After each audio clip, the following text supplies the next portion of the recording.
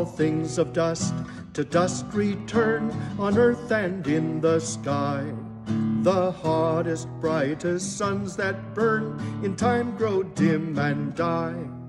The fish that leap, the birds that soar, the newborn young that play, the leaves that fill the forest floor revert to dust and clay.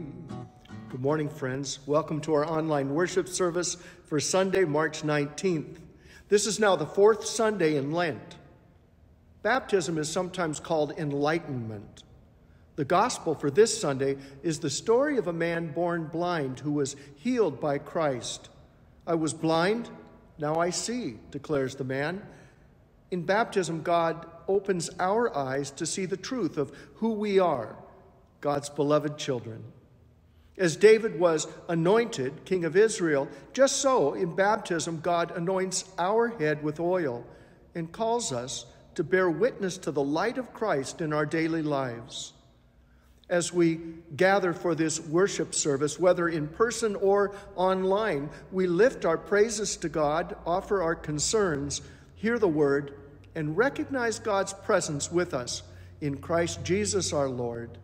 And thus we go out inspired and empowered to bring God's light to others. Our worship begins this morning as we confess our sins and receive the assurance of God's abundant forgiveness. Blessed be the Holy Trinity, one God, who journeys with us these 40 days and sustains us with the gift of grace. Amen.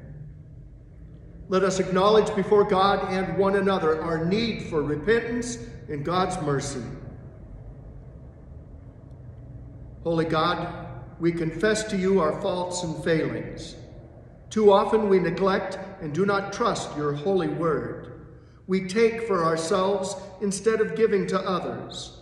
We spoil rather than steward your creation. We cause hurt, though you call us to heal. We choose fear over compassion. Forgive us, renew us, and lead us as we seek to follow in your way of life. Amen. Hear the good news. For God so loved the world that God gave the only Son, so that all may receive life. This promise is for you. God embraces you with divine mercy, forgives you in Christ's name, and revives you in the Spirit's power. Amen. The grace of Christ Jesus, our Savior, the reconciling love of God, and the communion of the Holy Spirit be with you all. Please join me at this time in the prayer of the day. Bend your ear to our prayers, Lord Christ, and come among us. By your gracious life and death for us, bring light into the darkness of our hearts and anoint us with your Spirit. For you live and reign with the Father and the Holy Spirit, one God, now and forever.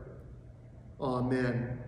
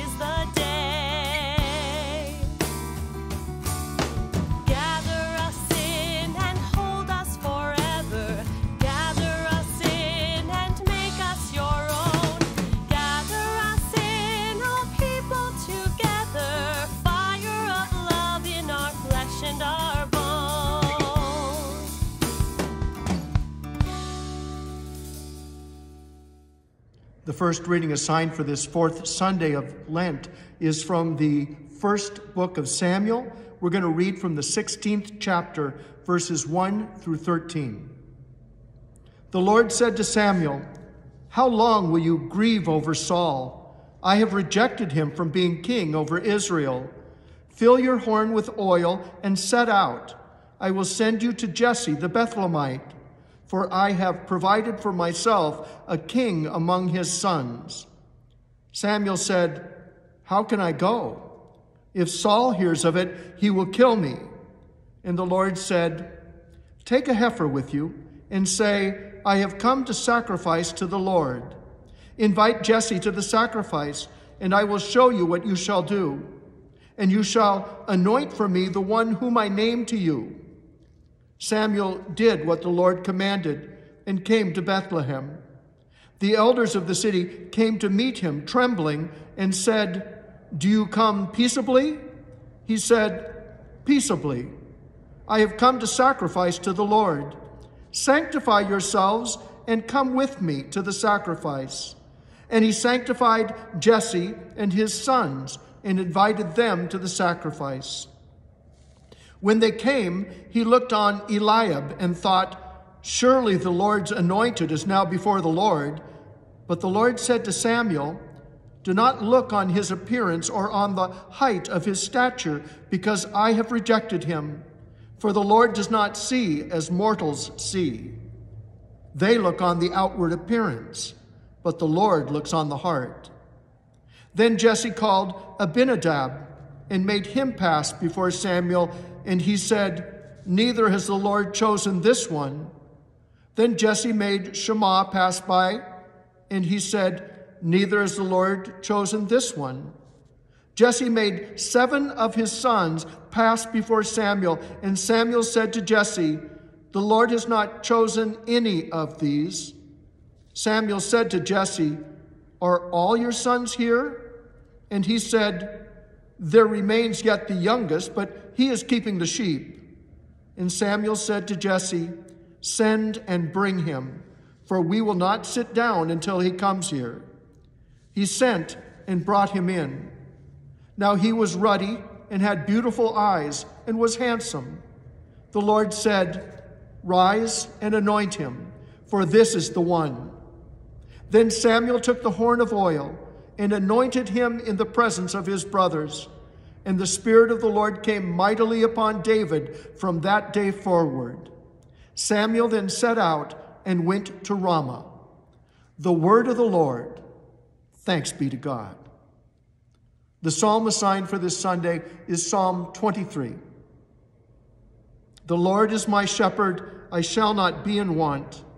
The Lord makes me lie down in green pastures and leads me beside still waters.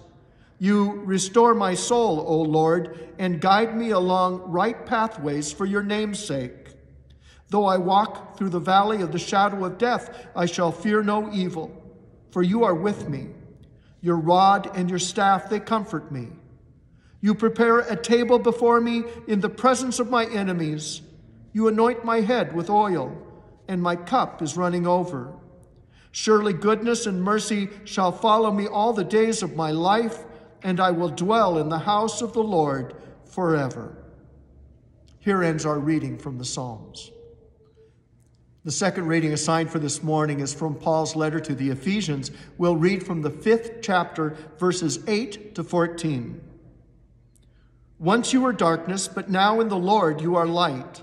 Live as children of light, for the fruit of the light is found in all that is good and right and true. Try to find out what is pleasing to the Lord. Take no part in the unfruitful works of darkness, but instead expose them. For it is shameful even to mention what such people do secretly. But everything exposed by the light becomes visible, for everything that becomes visible is light. Therefore it says, "Sleeper, awake, rise from the dead, and Christ will shine on you." The word of the Lord. Thanks be to God. At this time, we prepare our hearts for the gospel.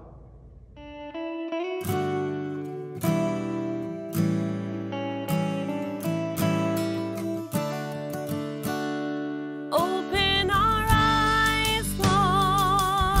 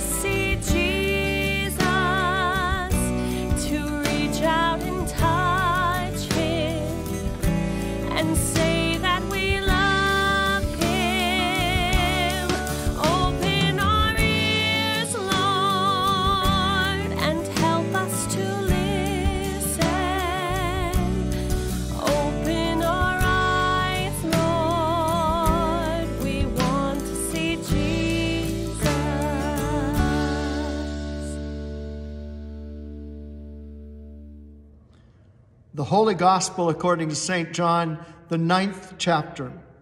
Glory to you, O Lord. As Jesus walked along, he saw a man blind from birth. His disciples asked him, "Rabbi, who sinned, this man or his parents, that he was born blind?" Jesus answered, "Neither this man nor his parents sinned. He was born blind so that God's work might be revealed in him. We must work the works of him who sent me while it is day. Night is coming when no one can work. As long as I am in the world, I am the light of the world." When he had said this, he spat on the ground and made mud with saliva and spread the mud on the man's eyes, saying to him, "Go wash in the pool of Siloam," which means sent. Then he went and washed and came back, able to see. The neighbors and those who had seen him before as a beggar began to ask, "Is this not the man who used to sit and beg?" Some were saying, "It is he." Others were saying, "No, but it is someone like him." He kept saying, "I am the man." But they kept asking him, "Then how were your eyes opened?"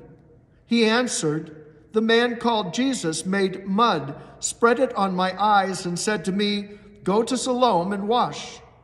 Then I went and washed and received my sight." They said to him, "Where is he?" And he said, "I do not know." They brought to the Pharisees the man who had formerly been blind. Now it was a Sabbath day when Jesus made the mud and opened his eyes.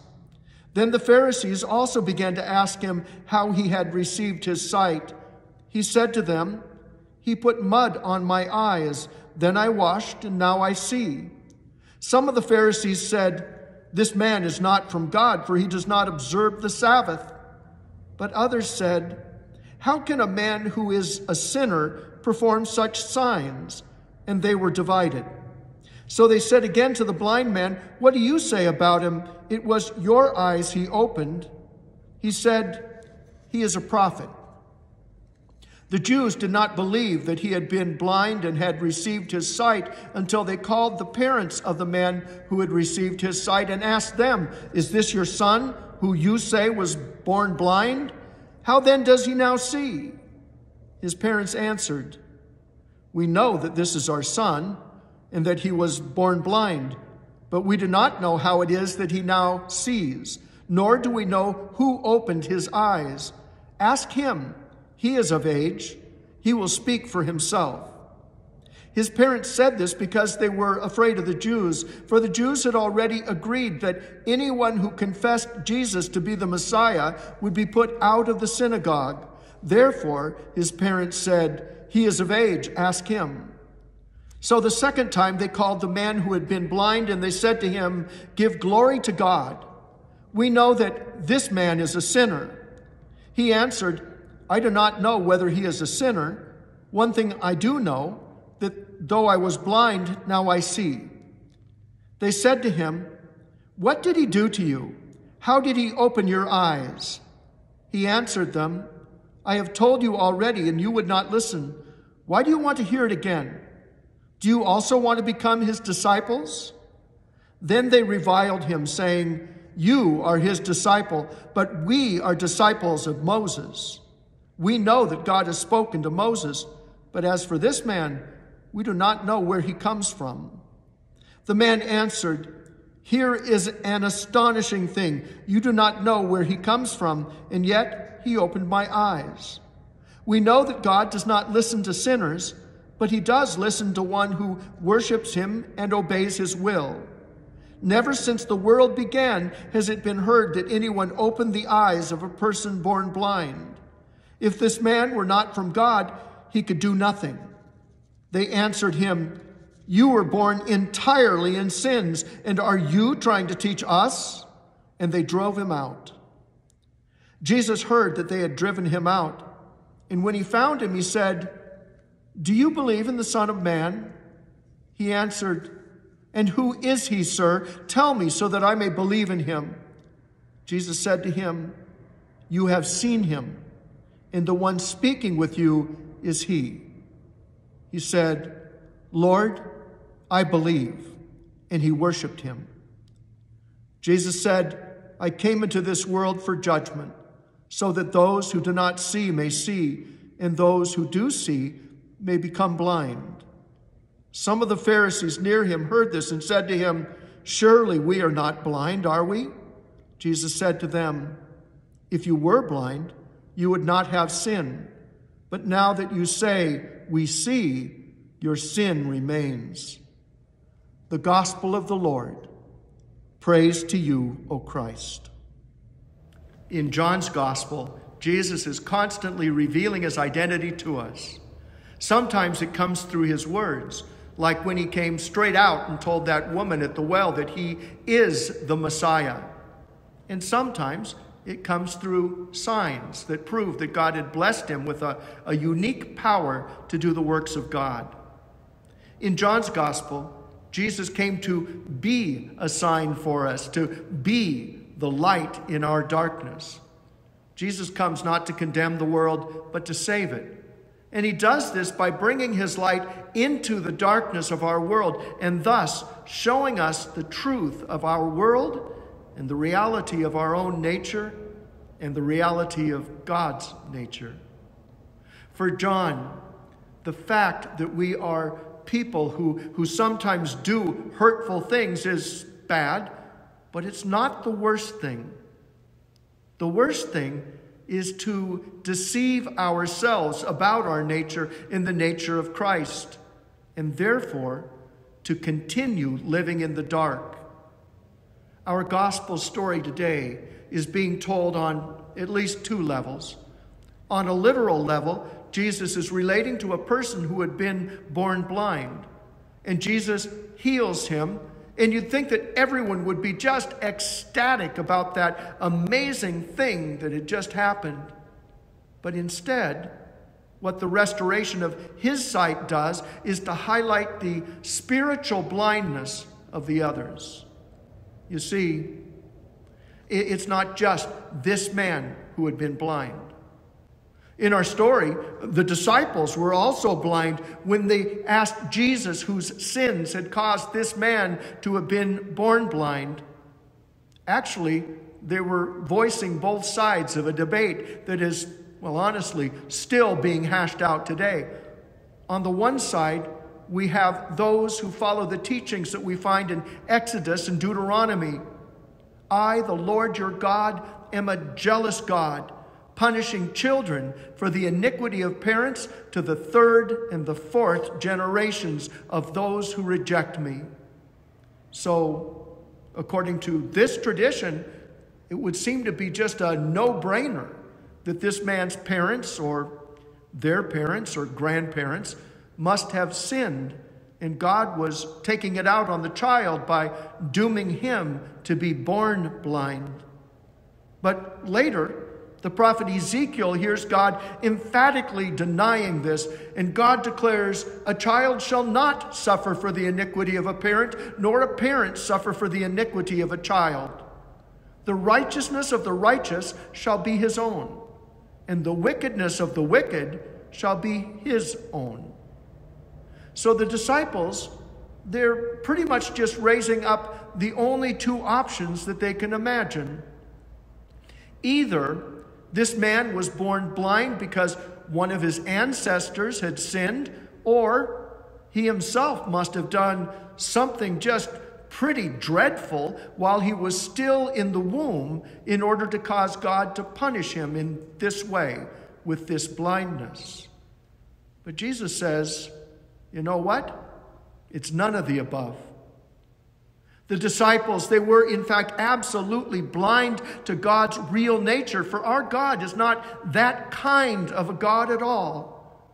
The truth is that those who imagine that our God is like some pagan god sitting on Mount Olympus and casting lightning bolts at the sinners, they're blind to the real nature of God. So what Jesus reveals is that our God is a God of grace and not a God of vengeance. And then come the Pharisees, and they are blind because even when the truth is staring them in the face, they allow their pride, their learning, their status, and their pre-existing beliefs to close their eyes to the truth. The The Pharisees, they questioned whether the man who had received his sight was really the same man that had once been blind.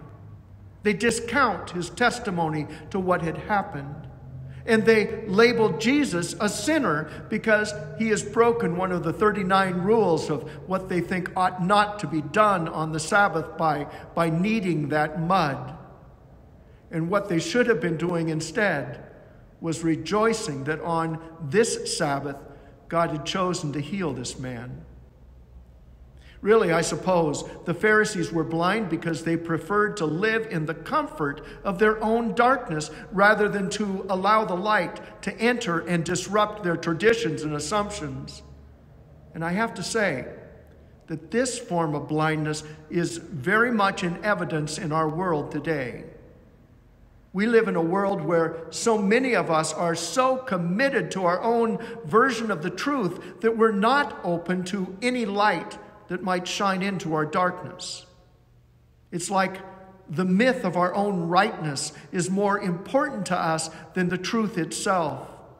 And that just ought not to be the way of things.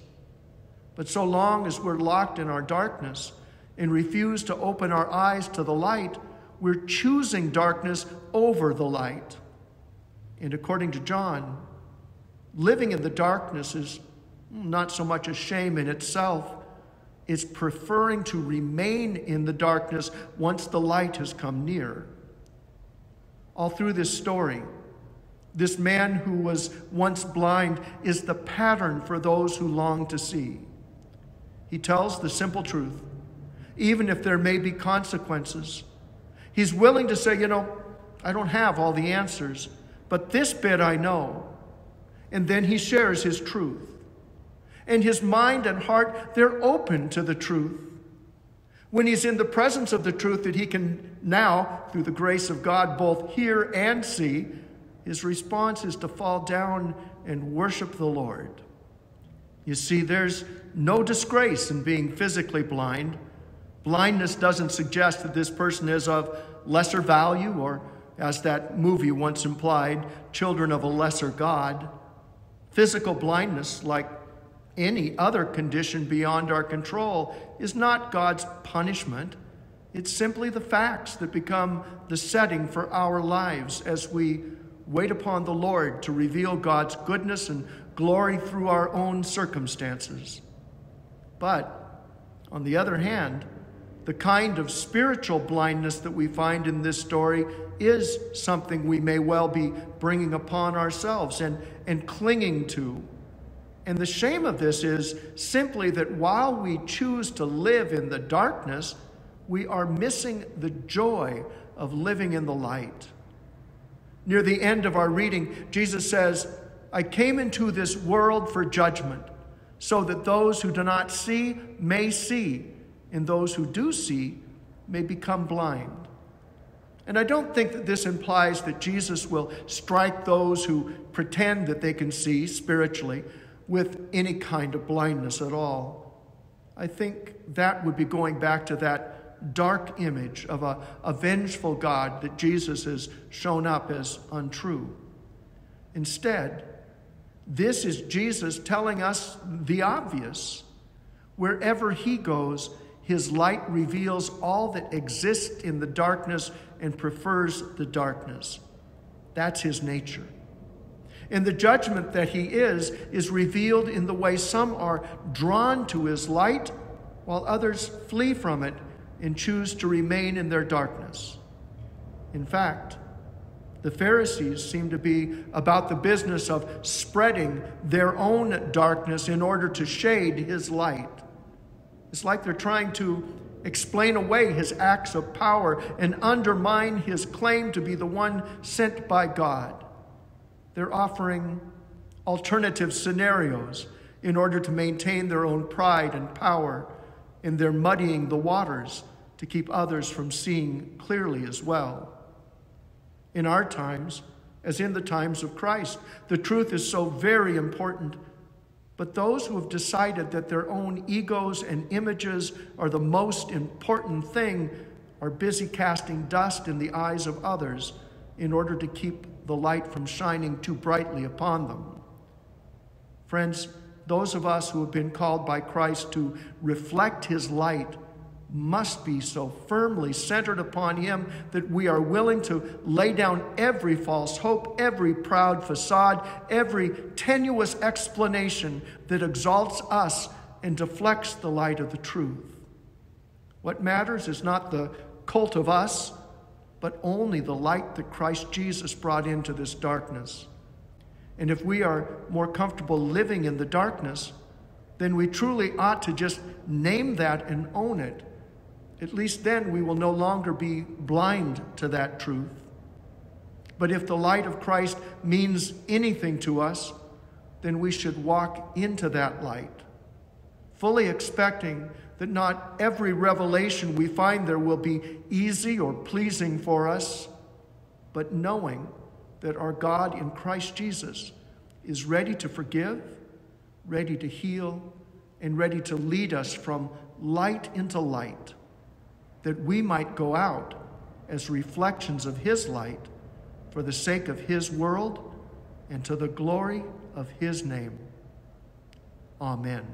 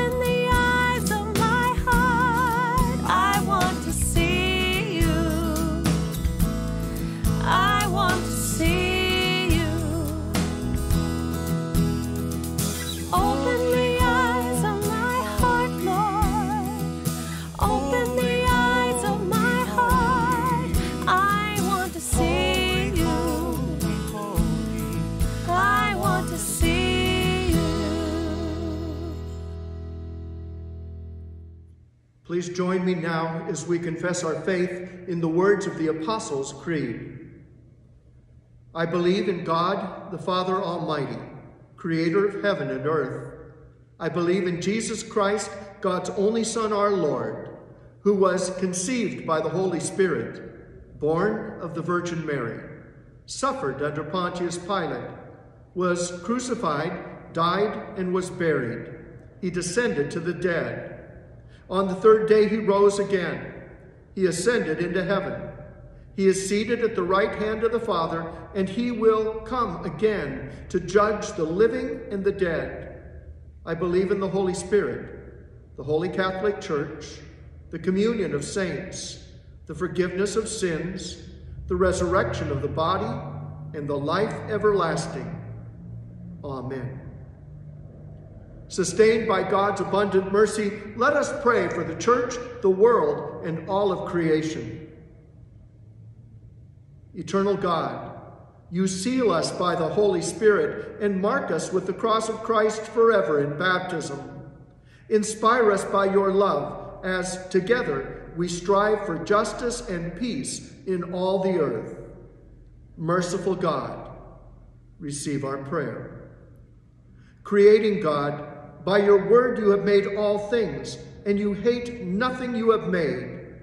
Teach us to perceive the beauty of the breadth of your creation, from the grandest mountain range to the smallest springtime bud. Merciful God, receive our prayer.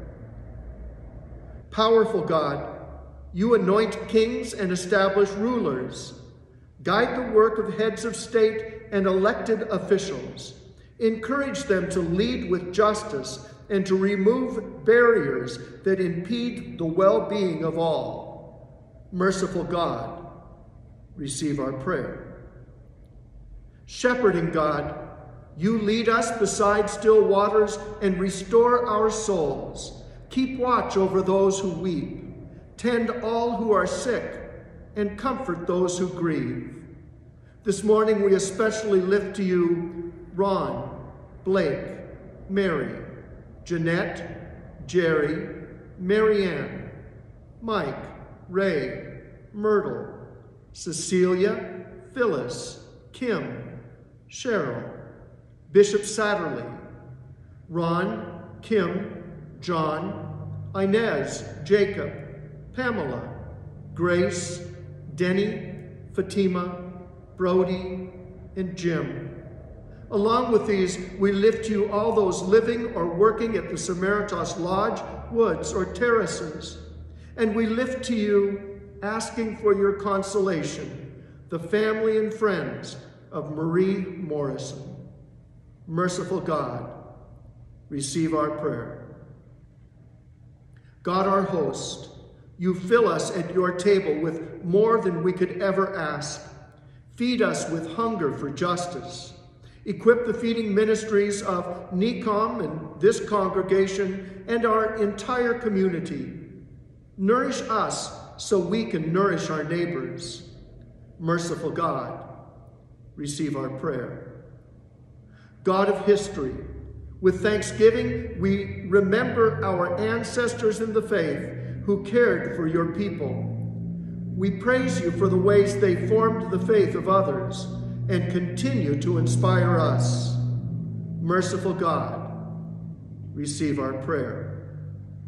We lift our prayers to you, O God, trusting in your steadfast love and your promise to renew your whole creation through Jesus Christ our Savior. Amen. The peace of our Lord Jesus Christ be with you always.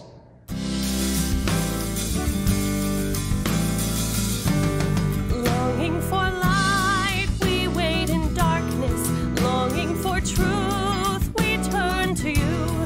Make us your own, your holy people, light for the world to see.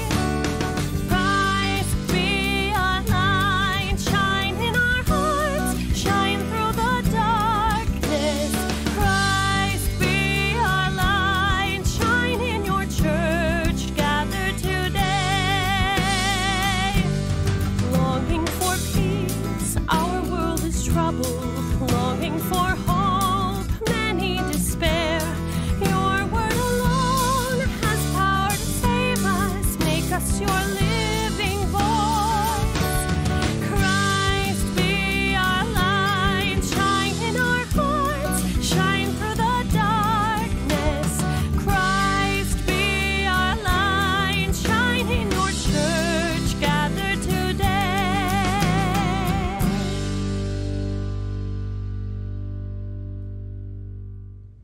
Please join me now in our offertory prayer. God of good gifts, receive these and all our offerings as we present them in faithful service for the sake of the gospel.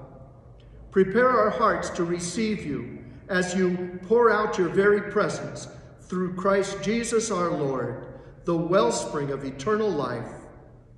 Amen.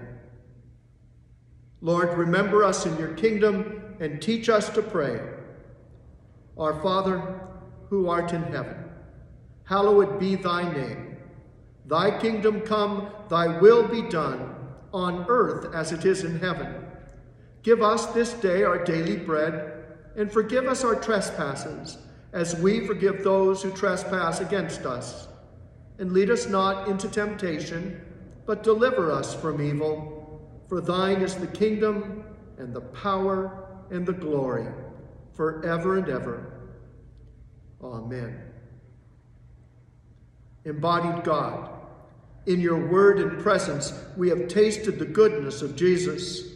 With the eyes of our hearts open to your promise, empower us to hear the needs of our neighbors and touch the world with your love. Amen. The Lord will set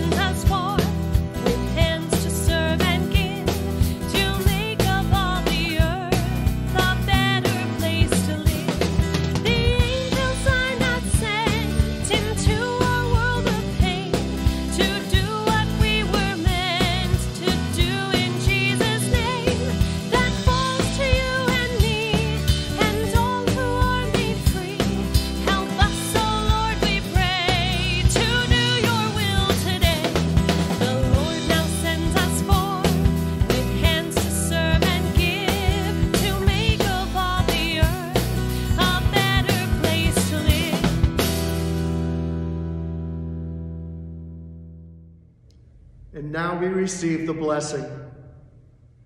God, the giver of love, Christ, the resurrection and the life, and the Holy Spirit of rebirth, bless you in this Lenten journey. Amen. Jesus said, as the Father has sent me, so I send you. Go in peace, serve in love. Thanks be to God.